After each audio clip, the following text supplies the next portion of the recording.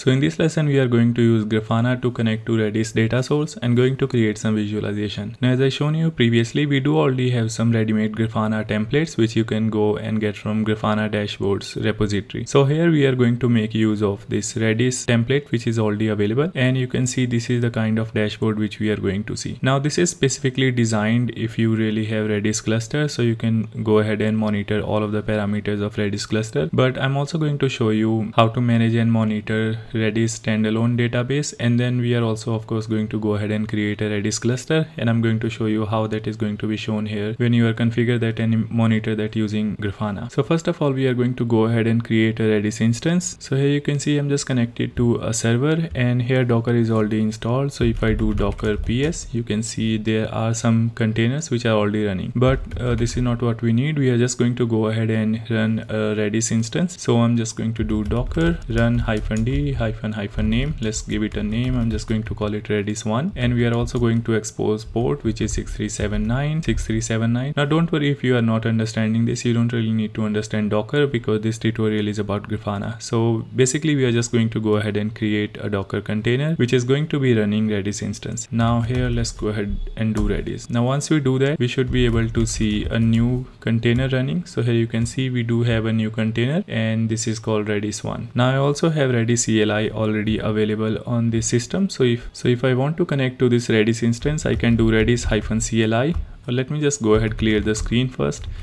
We can do Redis -CLI and we'll be connecting to this Redis instance. Now we can do keys space star, and here you can see right now we do not have any keys available because basically it's a new database. So let's go ahead and start monitoring this and see what are the options which are being shown in Grafana. So here in Grafana we are going to go to connections, and then we can just go ahead, go to add new connections, and here search for Redis. Here you can see we do have Redis. Click on that and then click on add new data source. Now here we are just going to call it Redis data source, and I'm just going to call it standalone, and here we need to provide the address of Redis where we want to connect. So I'm going to give Redis :/192.168.1.19 and port is 6379. We do not have any database password set up yet, but in your case if you do have DB password set up, you need to provide that password here. For now everything looks okay. I'm just going to go ahead and click on save and test, and you can see everything is working as expected. Now we are going to go ahead, go to dashboard, and here we can go ahead and create a dashboard, or in this case since we want to go ahead and import a dashboard, so what we are going to do is we are going to copy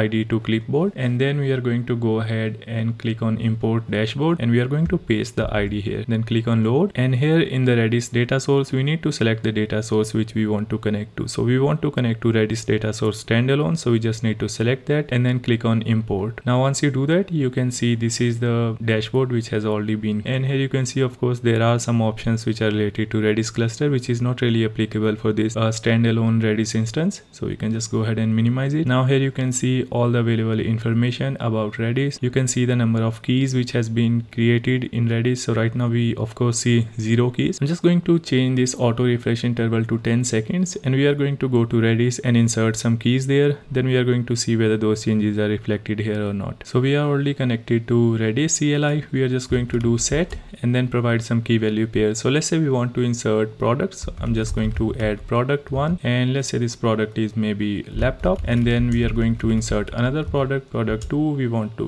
probably add camera entry. Let's go ahead and add another product, and this is going to be probably GoPro. So now we have 3 keys here. We can go ahead and see these keys by doing keys space star. You can see we have 3 keys. If you want to see value of any of these product, we can just go ahead and do get product 2, and we are going to get output as camera because in product 2 we had inserted value of camera. Now here you can see as soon as we come to Grafana dashboard, we have number of keys being shown as 3 because we have now 3 keys available, and you can see right now we do not have any keys which has been expired. So let's go ahead and set a key with some expiration time, so that should get expired and that should be shown here. So let's say we are going to set another product. Let's call it product 4, and this is going to be probably TV, and we want to set it to be expire after 3 seconds. So let's go ahead and do that. In fact, we made a syntax error. We have to write ex and then number of seconds, so which is 3. Now if I do get product 4, you can see we are not getting anything because this expired actually after 3 seconds. So if we go here, you can see number of keys are still 3 because the fourth one which we created, that was available only for 3 seconds, and after 3 seconds that key got expired. And you can see in the keys expired we have one entry available. Okay, so we can basically see all the keys which has been expired. And here you can see information about total memory available. So we have created Redis instance on a server which is basically having around 4 GB of memory available. So you can see in total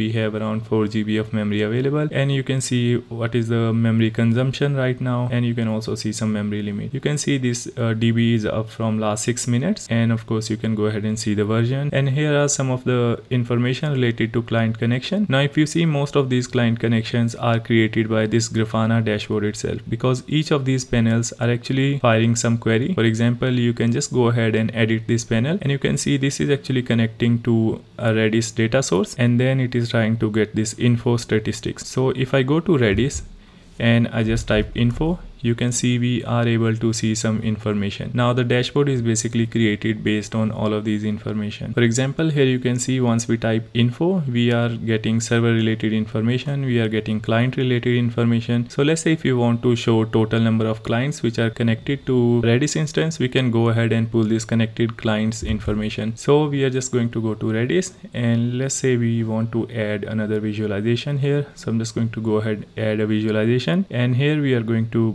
go ahead, choose Redis, and here I'm just going to go ahead, choose info, and here we are going to select clients and then click on run. Once you do that, we can go ahead and switch to table. Here you can see we have connected clients information available. Now of course I can go ahead and click on transform data and click on add transformation. We can show or hide some of the fields which we don't need. For example, in this case we are going to go ahead and only enable maybe connected client option. We can go ahead and disable rest of the options. So here you can see now in connected clients we have around 11 clients available. We can probably use stat as well, and here we can see there are total 11 clients currently connected to Redis. We can also go ahead and probably change the title and call it total clients, and you can see this info here. Let's go ahead, click on apply. Now whatever command which you basically run on Redis, you can visualize that thing here. For example, let's go ahead and clear the screen here. For example, we did keys space star and we were able to see all the available keys. Now if I want to see all the available keys, I can just go ahead, click on add visualization, and then here we are going to choose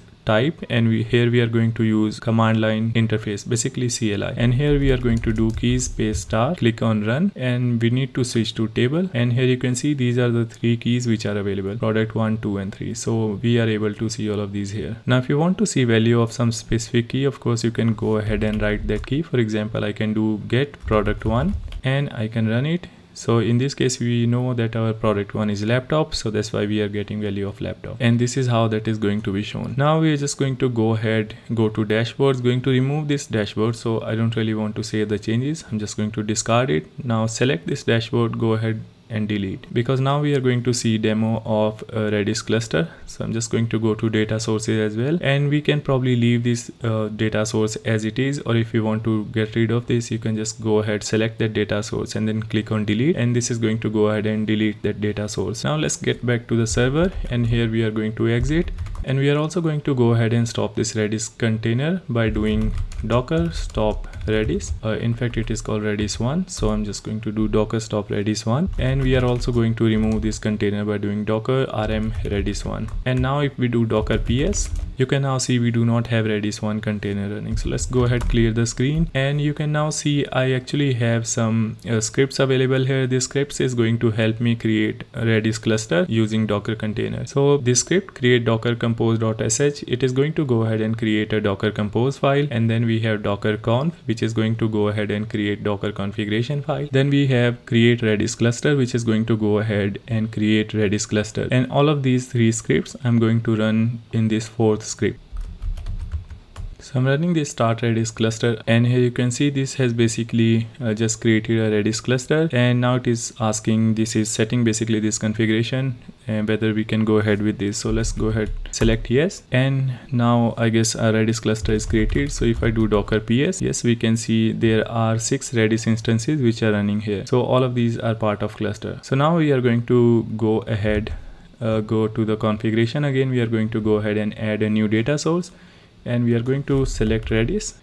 Here we need to provide IP address of any of the available nodes. So I'm just going to do Redis : 192.168.1.19.6379, and then we can go ahead, click on save and test. As you can see here, everything is okay. So we are just going to go ahead and import the dashboard again. So we are just going to go ahead, import dashboard, and here again I'm going to copy this ID of the template. So let's go ahead, paste it here, click on load, and here in the data source we need to select this Redis data source, click on import, and now you can see it is giving us information about this Redis cluster as well, because now we have set up a 6 node Redis cluster, and here you can see total number of known nodes are 6, and then there are 3 master nodes which are available. And here also you can see information about these 3 slave nodes, and also you can see information about these 3 master nodes. The rest of the things are going to be same. So again, here you can see we do not have currently any keys available, so that's why we are not getting information about that. But I also have a Python program which can go ahead and insert some dummy data.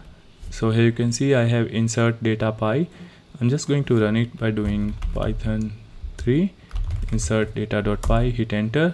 It's asking how many keys we want to insert. So let's say I do 1000. It's just going to keep on inserting this 1000 key value pair, but it's not going to insert everything quickly. It's just going to wait for some random 1 to 10 seconds and then going to keep on inserting these keys. So here you can see right now we have 2 keys available. I'm also going to go ahead and change the refresh interval to 10 seconds. So in the real time you'll be able to see number of keys being increased, because our script is going to keep on adding new keys. Here you can see now we have a total 8 keys available in our Redis cluster.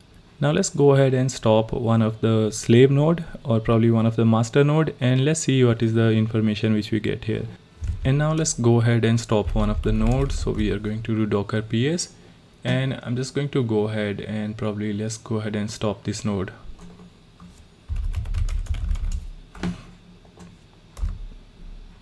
And let's see now how the changes are reflected here. Now if you have noticed, you can see this one has failed, and now this one has taken role of master. Okay, and then we still do have 2 slaves available, and also if you notice our hash slot has actually removed from here and it has actually moved here. Alright, so everything we need to monitor about Redis cluster is already available in this dashboard, and you can still see our number of keys keep on increasing, which means our Redis is still able to read and write data. So that's all in this lesson, and I'll again see you in the next lesson.